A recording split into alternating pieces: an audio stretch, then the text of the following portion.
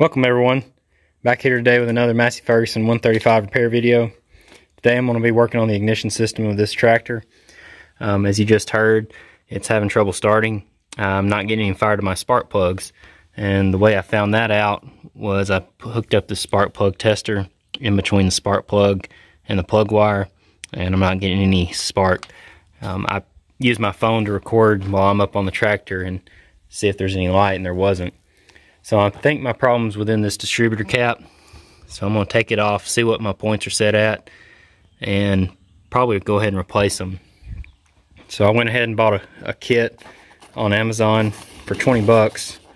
You can get a new set of points, condenser, rotor, and 4 new spark plugs. So I'll probably just go ahead and replace them and set the points on this one and see what that does, and hopefully it'll fix this tractor and get it running. I'll pull this distributor cap off and show you what's inside. There was just 2 little screws holding it on, but pretty simple inside. You got a condenser, a rotor, and then you have your points right here. So I'll fire it up and show you how that runs.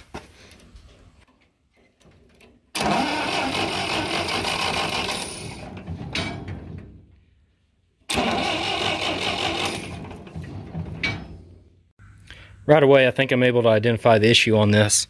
So as I was turning this over, I had no gap in my points. And how this works is you have a center cam, and that cam has 4 edges. That's because this is a 4-cylinder. 1, 2, 3, 4. And as this turns, you're supposed to have a gap in your points, just like that, as it spins around. Now, I'm at maximum right now at one of the corners, and I have no gap right now. So I'm going to replace these points since I bought a kit, but if I didn't have the kit, you could go ahead and try to set those points. Massey Ferguson recommends 0.021 inches right here, but I'm going to replace this anyways. But if you didn't have the kit ordered, you can try that. How this whole system works, just a basic overview, is you have a ignition coil right here. 12 volts comes in, and you have a secondary coil with higher voltage. What happens is when this opens up, there's a break in current, and that discharges down to your distributor cap to the center wire.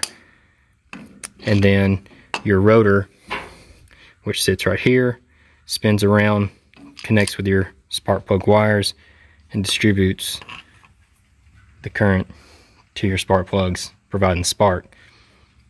So now you have a condenser here. The reason for the condenser is to absorb some of the energy so that your points are able to last longer. If you didn't have this, your points would wear out really soon. So overall, just this is responsible for transferring the mechanical timing alongside the electrical timing to your spark plugs so that they're in sync. Here's the difference between the new points here on the left and the old points. So this little plastic tab right here has been worn down, and that's probably the cause of the point gap to diminish. You can also see the metal electrode is worn down on this one.